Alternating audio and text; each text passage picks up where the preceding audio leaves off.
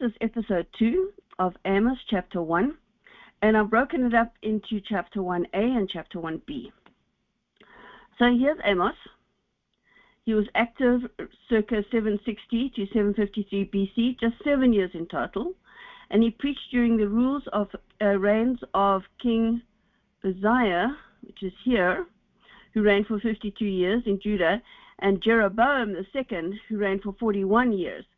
And so the reigns of the two kings overlapped by 15 years. And the north and the south were at the zenith of their power. They experienced national stability, prosperity, and the expansion of their kingdoms. So who is the prophet Amos? So Amos was a rancher and sheep breeder of southern Judah in the town of Tekoa, about 12 miles southeast of Jerusalem. He was also a grower of sycamore figs, which were not native to that region. In his community, he was a wealthy and respected man with a heart for the oppressed and anyone who suffered injustice. He was not a professional prophet. He didn't earn his living with this ministry, nor was he even a priest or of noble birth. He was also the only prophet in the Old Testament that describes his occupation before God called him. He was well educated and must have been successful because he could afford to take 7 years off from ranching and farming to preach to the north. But although he was a southerner from Judah, God had him prophesying in the north against the north to warn the people against their worship of false gods and unrepented ways. So as a southerner, he was not well received. Now remember, in the Bible, Israel is also called the northern kingdom and is also called Ephraim because Ephraim was the biggest and the most powerful tribe of the 12 tribes. So the northern kingdom under King Jeroboam II was economically highly successful. They had trade in every direction and controlled the north-south and east-west trade routes. They had unparalleled financial success and lived in splendid luxury. But the leadership and the wealthy were greedy, materialistic, and corrupt. To do business, you needed to bribe someone. And to add insult to injury to God, they credited the false god Baal for their abundance and blessings and wallowed deliciously in their paganism. Then Jeroboam II were a mighty warrior tribe and had extended its borders into Phoenicia, which is here, Lebanon today, and parts of Aram, which is Syria, over here. So the original Israel borders were just this piece. But you can see under Jeroboam II, they've extended way up into Syria. They also went across the river Jordan into Ammon and Moab and took over that. So you can see they've substantially increased their land. Judah as well had increased because they didn't own Philistia, which was the Philistine land of the giants. But now they've taken it over and they've extended into Edom as well. So the Ephraimites, who were a mighty warrior tribe, had extended its borders into Phoenicia, which is Lebanon, and parts of Aram, Syria, and they controlled pagan Moab and Ammon. Surrounding nations respected them and were their buffer on all sides from the Assyrian Empire. You can see the Assyrian Empire starting to encroach now and starting to come down this way. So this made them arrogant and overbearing, the fact that they were now buffered.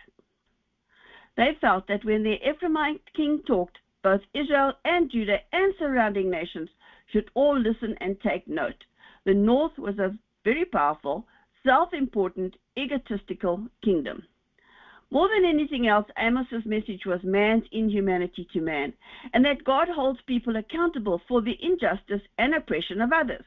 While King Solomon outlawed human trafficking, the breakaway northern kingdom was making slaves of the destitute, trafficking the needy, taxing the poor, and ritually and sexually using and abusing women. There were increased disparity between the wealthy and the poor. Amos was not one to mince words.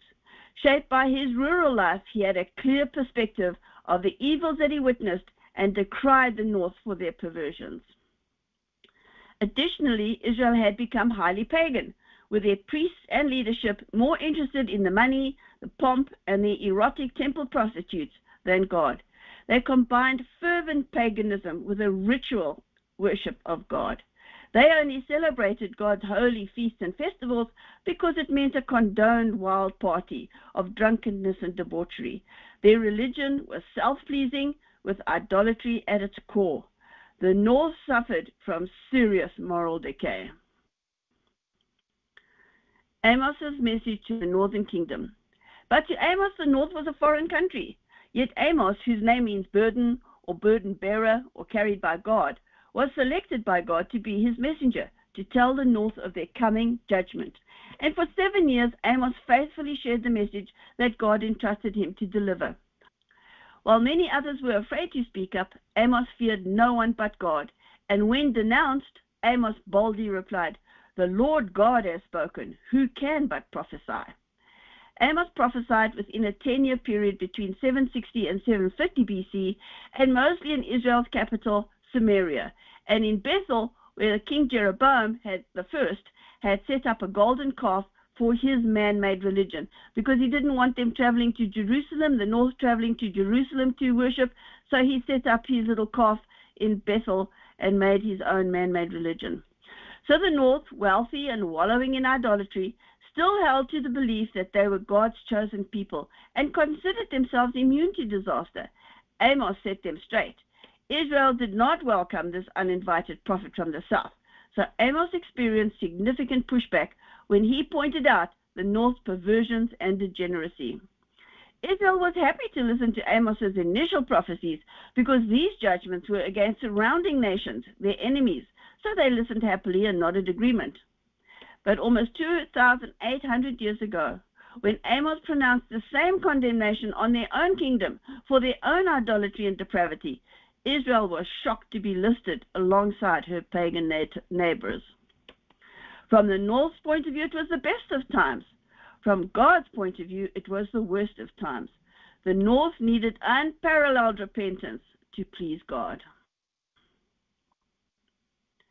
Amos, from start to end, was a prophet of doom, telling of God's impending harsh judgment. So the north ignored him. Yet barely 30-plus years later, in 722 BC, the Assyrian Empire invaded the northern kingdom, utterly destroyed its cities, and took all of its peoples captive. And the northern kingdom ceased to exist as an ethnic group. Wow. What happened to Amos? There are two versions of Amos's end. One is that eventually Amos was killed by Amaziah, a priest at Bethel, where the golden calf was, who accused him of trying to overthrow King Jeroboam II by virtue of his prophecies. The other sources say Amos was not killed, but was strongly advised to return to Judah, basically kicked out of the northern kingdom. And this is the accepted version. So the layout of Amos illustrates his key idea: judgment comes. So a primary biblical principle is God judges sin. God is a holy God, and he judges sin. A secondary biblical principle is God will stay his judgment if we truly repent and change our ways. So chapter 1, or 1a, is the judgment on Israel, neighbor of Aram, Syria, Philistia, Philistines, and Phoenicia, today's Lebanon. So these are the first three that I'm going to cover.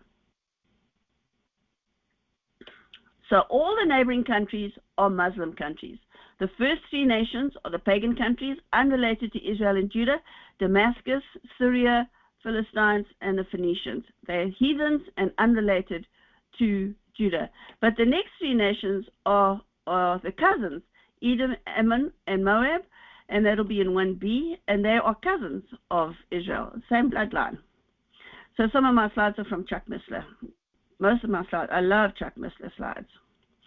So let's dive into chapter 1, Woe to Israel's Neighbors. Notice that since Amos is prophesying doom on the north's heathen neighbors, the people are happy to listen to him. So verse 1, the words of Amos, who was among the sheep breeders of Tekoa, which he saw concerning Israel in the days of Uzziah, king of Judah, and in the days of Jeroboam, the son of Joash, king of Israel, 2 years before the earthquake. Sheep breeders. God, in his gracious mercy, sent Israel a prophet to warn them. Amos evidently owned and bred large herds of sheep and goats. He also says in chapter 7 that he managed sycamore fig trees that did not grow in Tekoa, but only in warmer lowlands. And I found this on Google. This is what a sycamore fig tree looks like. I mean, it's absolutely huge. Tekoa. This is an agricultural town in Judah, the southern kingdom, just 12 miles southeast of Jerusalem. the words which he saw concerning Israel. He saw the message as though he was reading from a heavenly scroll in a vision. So Uzziah, king of Judah, and Jeroboam, king of Israel, Amos very clearly pinpoints his prophecies in the timeline of history. There had been peace for decades, and an entire generation had grown up, not knowing what war or hostilities were. Also, the civil war between the northern kingdom and the southern kingdom, Judah, was long over, so there was relative peace between the two nations. Remember, after King Solomon died, the United Kingdom was broken up into the north and the south. Thus, there was no threat from internal strife and no external threat from surrounding nations. All was a false sense of calm. 2 years before the earthquake, God shook the earth to shake up his people. This was an ominous portent or harbinger of worse things to come. Must have been a massive quake, because Zechariah, some 250 years later, still wrote about it. Zechariah 14, and you shall flee as you fled from the earthquake in the days of Uzziah, king of Judah. Verse 2, and he said, the Lord roars from Zion and utters his voice from Jerusalem. The pastures of the shepherds mourn, and the top of Carmel withers. The Lord roars from Zion. The lion is the apex predator, and it roars before seizing its prey. This is a menacing start to Amos's message. In Hosea 5, God says, for I will be like a lion to Ephraim, and like a young lion to the house of Judah. I, even I, will tear them and go away. I will take them, and no one shall rescue them. Only Yahweh is sovereign over all the earth. Here the lion is none other than God himself, who really just wants to be Israel's shepherd. So he sent a sheep reader with his message. You know, of all of the books I've read, I love this line, where God himself, who really wants to be Israel's shepherd, so he sent a sheep reader with his message. You know, God always sends somebody relevant that the people can identify with. And God just wants to be Israel's shepherd. Utters his voice from Jerusalem. The temple in Jerusalem is considered God's earthly home, and it is from where he speaks. When the Israelites left Egypt and got to Mount Sinai, there God entered into a covenant with them, not just with one individual, but with an entire nation. They swore an oath, a covenant to Almighty God. The Mosaic covenant was conditional on the people's performance to obey God's word. If they obeyed, God would give them the promised land and all his blessings. Exodus 19, God says, now therefore, if you will indeed obey my voice and keep my covenant, then you shall be a special treasure to me above all people, for all the earth is mine. If they disobeyed, God's curses would prevail. He would kick them out of the promised land into exile, or even kill them off entirely. Amos was sent from Judah to tell the northern kingdom that they were seriously breaking the Mosaic covenant, and judgment would follow if they did not repent. The pastures of the shepherds mourn, and the top of Carmel withers. Mount Carmel lies within the kingdom of Israel, and God's voice from Jerusalem in the south reaches to the north by way of his prophet Amos. From the driest regions to the greenest, the Lord's judgment will be a severe drought that devastates the land. From the grasslands to the lush slopes of Carmel and everything in between, all will suffer. The people and their livestock will die from a drought-induced famine, because sin brings on the judgment of God. This is a biblical principle. Additionally, the Assyrians had a scorched earth policy, and when they passed through conquered lands, they burned and destroyed everything in their path that might benefit the local inhabitants. So what the drought doesn't destroy, the Assyrians will. Verse 3, thus says the Lord, for 3 transgressions of Damascus, and for 4, I will not turn away its punishment, because they have threshed Gilead with implements of iron. Thus says the Lord. This is a term of promise. God's word is his promise. Hebrews 6, for when God made a promise to Abraham, because he could swear by no one greater, he swore by himself. For 3 transgressions of Damascus, and for 4. This X and X plus 1 is the Hebraic formula for stressing completeness, totality, and a climax. This expression is especially prevalent in Proverbs. If you read Proverbs, you'll see this X and X plus 1 happen a lot. Clearly, Amos is an educated and skillful writer. Amos believes all nations are subject to the morality of the one true God. He's unique in this aspect. He based his viewpoint on the law of Moses, which had been laid down 600 years before Amos and was thus long established. Everyone, Jews and Gentiles alike, must adhere to the single, common, divine law of God, which is natural law and is intrinsic to our human nature. We know by instinct right from wrong and evil from good. You just have to watch 2-year-old toddlers fighting over a toy to know that the one kid knows he's not supposed to steal it, and the other toddler knows it's his and he wants it back. So there's very single, common, divine law, natural law. There's only one standard by which we are all judged, and the people of the northern kingdom were happy to listen to the demands of their enemy Syria as long as God ignored their own sins. So for now, these 8 nations are judged, but later in the end times, all nations are judged. Joel 3 says, "For behold, in those days and at that time, when I bring back the captives of Judah and Jerusalem, I will also gather all nations and bring them down to the valley of Jehoshaphat, and I will enter into judgment with them there on account of my people, my heritage Israel, whom they have scattered among the nations. They have also divided up my land."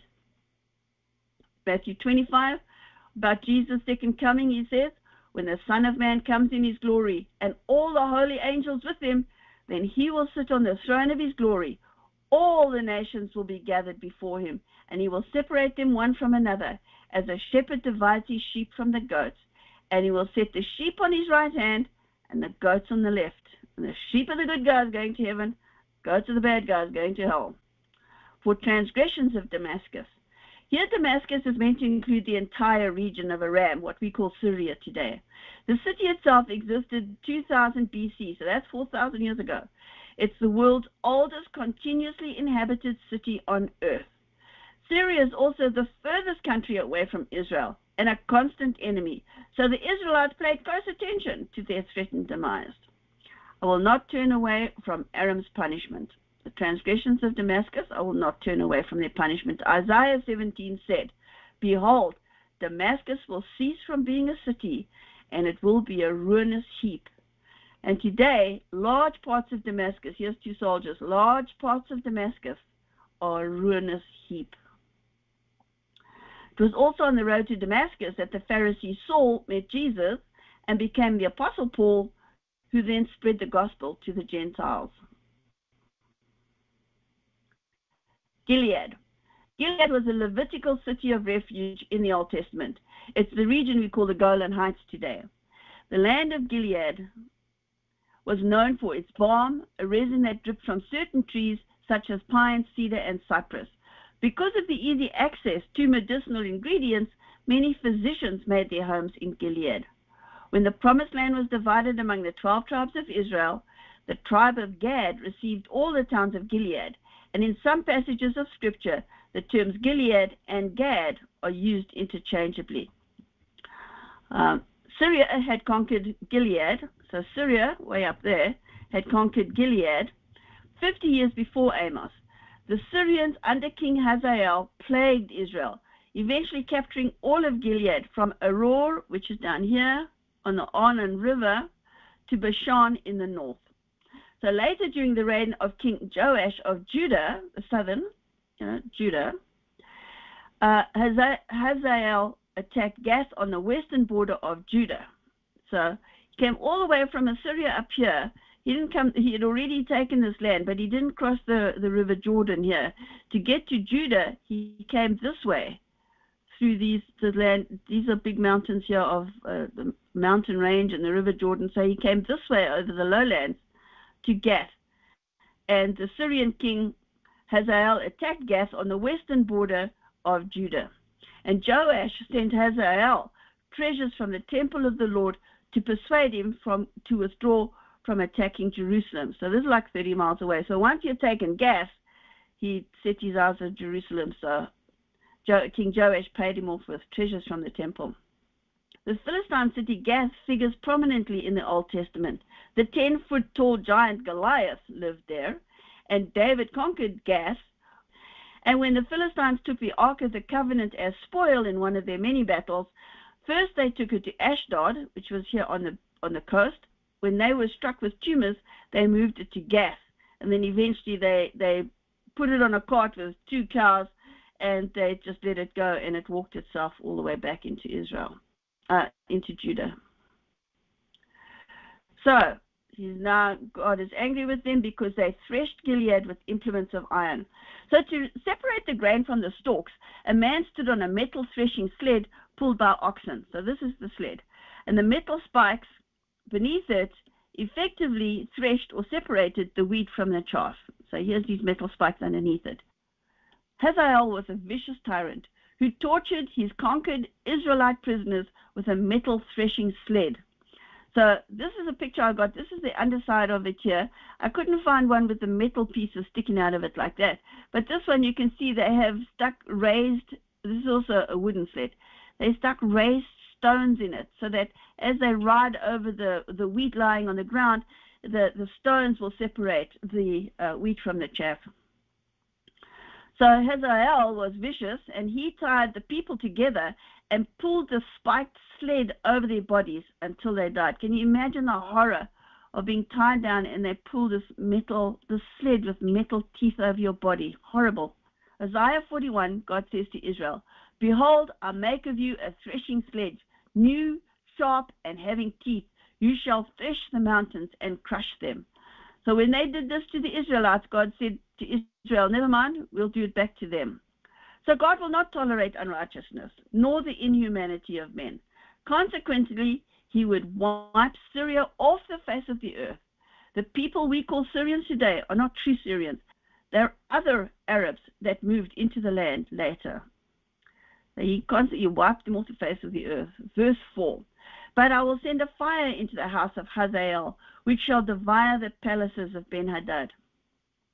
A fire. God's judgment often included fire, usually in the form of cities set alight by the enemy. God warns he will destroy the house of Hazael and burn his palaces because of what they will inflict on Israel, which shall devour the palaces of Ben-Hadad. So Ben-Hadad is a title much like president or pharaoh. There were 3 Ben-Hadads who ruled in Damascus, and the final one was murdered by Hazael, who then took the throne, this happy guy with the sledges.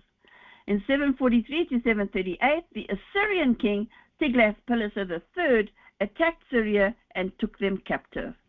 2 kings, for the king of Assyria went up against Damascus and took it, carried its people captive to Kir, and killed Rezin, the king of Syria. So they got what they deserved. Verse 5.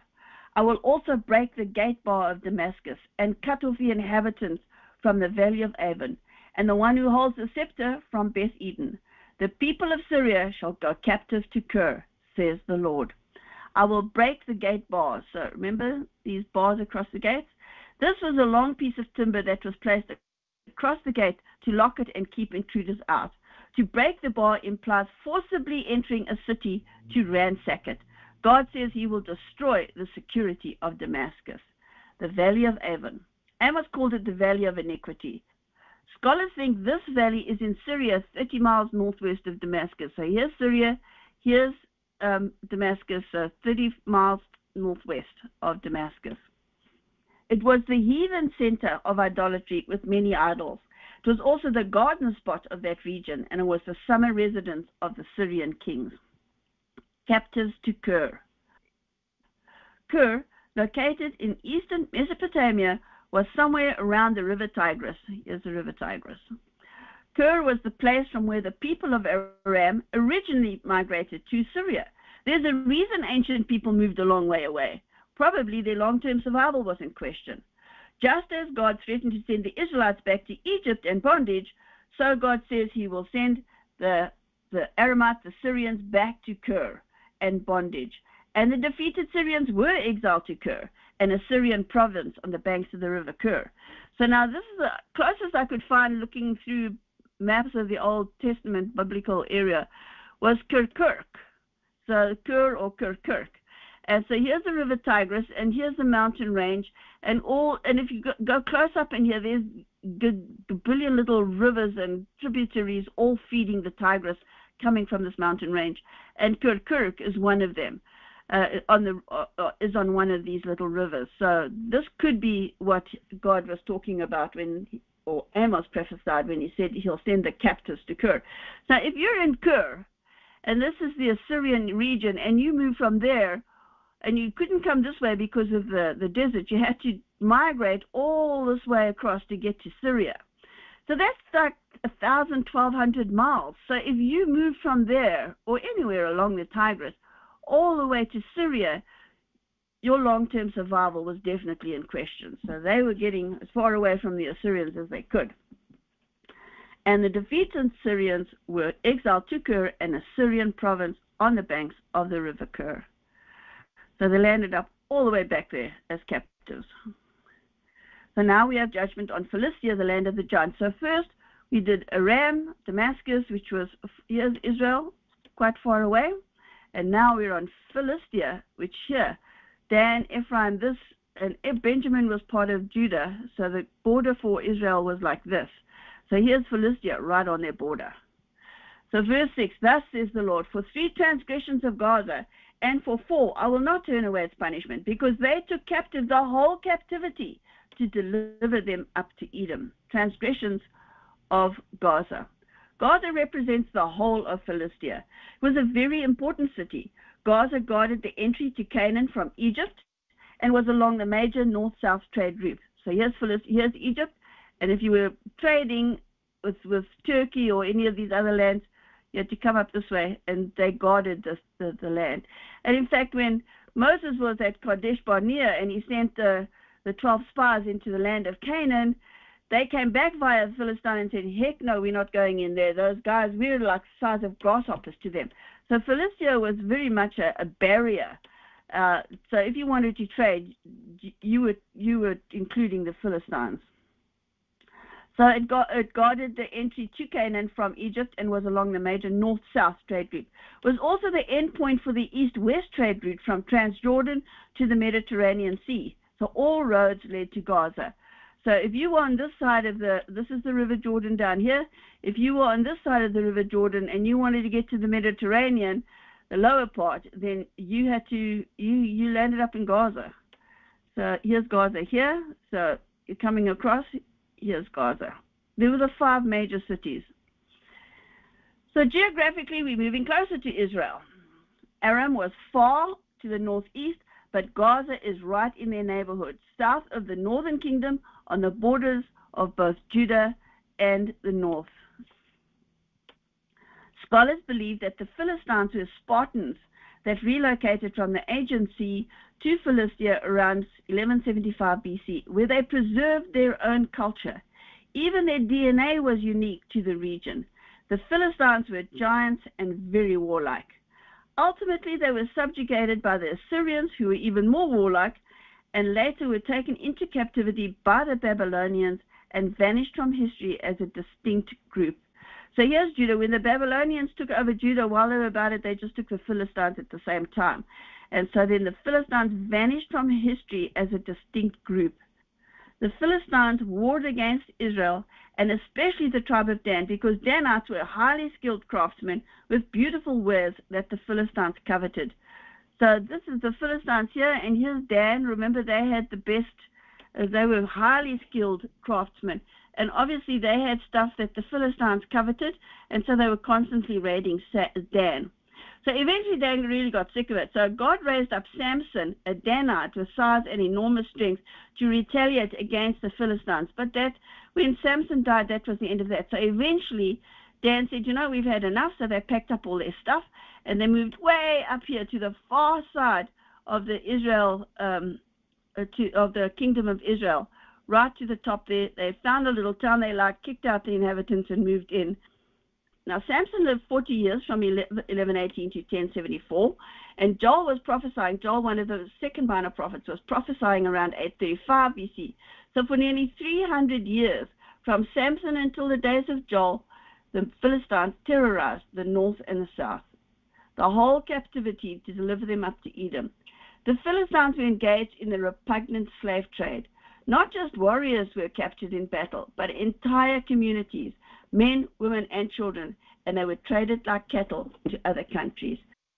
As the Philistines expanded their territory, they sold entire populations of captured people, likely from Judah and Israel, because here they are, here's Philistia, so they probably took them from Israel and Judah, to the Edomites, who had a satanic hatred for all things Jewish. God said his universal penalty for slave trading was death. Exodus 21, God said, "He who kidnaps a man and sells him, or if he is found in his hand, shall surely be put to death."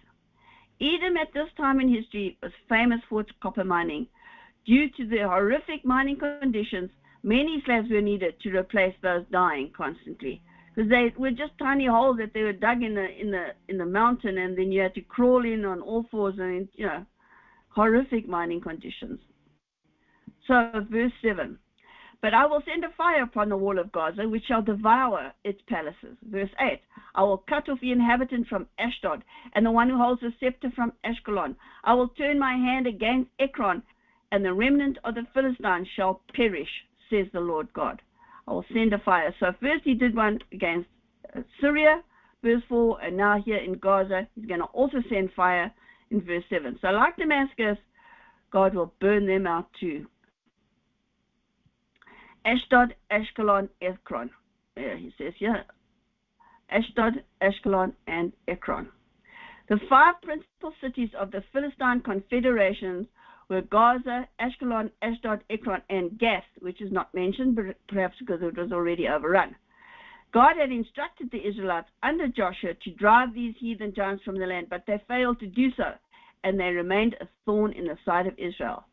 So Goliath was the famous Philistine, and Samson was the famous Danite, who was the same size as the Philistines.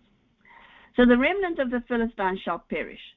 When the Assyrian Empire first invaded this area, the Philistine cities were given considerable autonomy in exchange for tribute, which they probably stole from the tribe of Dan.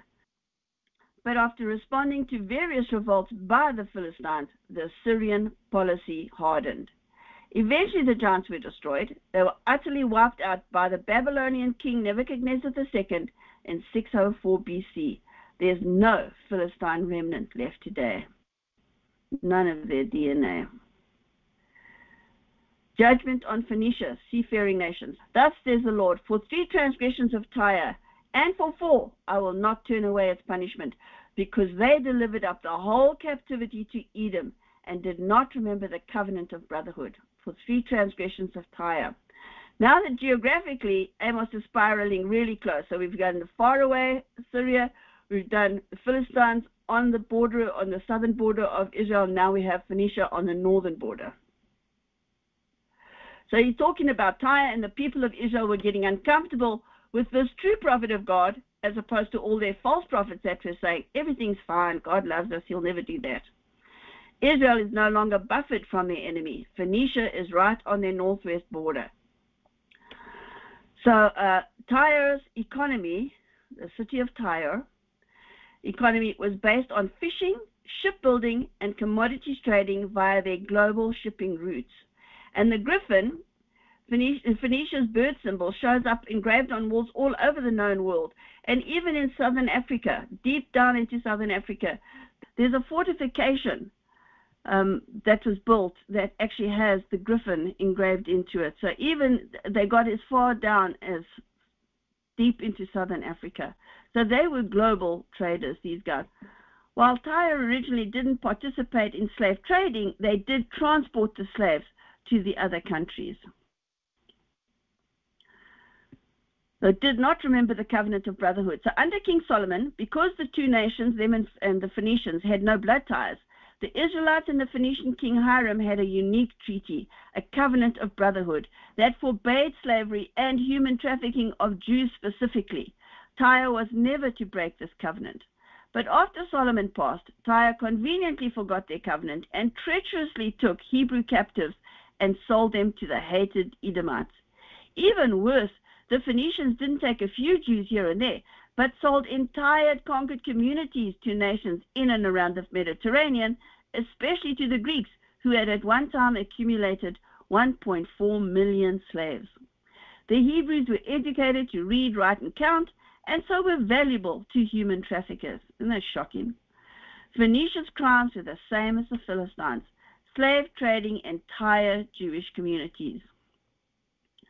Notice that human trafficking were not isolated incidents, but habitual, perpetual criminal behavior. For 3 transgressions and 4 means they didn't do it once or twice, but they trafficked God's people all the time, and anyone else they could get their hands on. Verse 10, but I will send a fire upon the wall of Tyre, the Phoenicians, which shall devour its palaces. Notice that God's judgment in each case is described in one word, fire. Syria, Philistines, and now the Phoenicians send a fire upon the wall of Tyre. The Philistines trafficked people, so God sentenced them to death. But the Phoenicians only transported the slaves, primarily to Greece, and so were only sentenced to the destruction of their city. They seemed to get a lesser sentence because they transported them, whereas the Philistines trafficked them. Strange that, isn't it? One would think the one was equivalent. Tyre was a coastal city, and off its mainland was an almost impregnable island, boastful of its security. So here's the mainland, and here's the island. The Lord says of Tyre in verse 21, Ezekiel 26, I will make you a terror, and you shall be no more. Though you are sought for, you will never be found again, says the Lord God. It took Nebuchadnezzar, the Babylonian king, 13 years to besiege Tyre, then completely destroy and enslave the people, and 30,000 were carried off in slavery. So this is the current city of Tyre, what it looks like, not much left of it, which shall devour its palaces. A remnant escaped to an island half a mile offshore, where they survived for 240 years. So it was pretty impregnable. Plus, of course, they were the seagoing nation, so they probably had a navy. Then Alexander the Great, a Greek, built a causeway from the mainland to the island, and he used the buildings and palaces of Tyre to build his causeway. And 241 years after the Babylonians, he captured the island in 332 BC. So the Babylonians took the mainland, and Alexander the Greek took the island. The entire people were carried into slavery by Greeks. So here they transported the slaves to Greece, and now the entire people they carried into slavery by Greeks. How's that for irony? So this is the end of the 3 Arab nations that are enemies of Israel, unrelated by blood, which is Syria, the Philistines, and the Phoenicians. So it's Aram, Damascus, Syria, the Philistines down here, and the Phoenicians up there. They were unrelated by blood. They were enemies of Israel, unrelated by blood. Now, next in chapter 1b is the Amos tackles the enemies of Israel that are their cousins. They're their own bloodline, and so that I'll do that in chapter 1b. So then they are the Ammon, Moab, and Edom. So these tribes are the cousins of Israel. Here's Israel. So this is the end of episode 2, chapter 1a, Israel's neighbors, Judge, Syria, Philistine, and Phoenicia, which are these 3 here. God is our judge, good and evil. For we must all appear before the judgment seat of Christ. 1 Corinthians 5:10. So before you go, let me bless you. The Lord bless you and keep you. The Lord make his face shine upon you and be gracious to you. The Lord turn his face toward you and give you peace. Please follow me to episode 3. God bless you. God bless you. Shalom.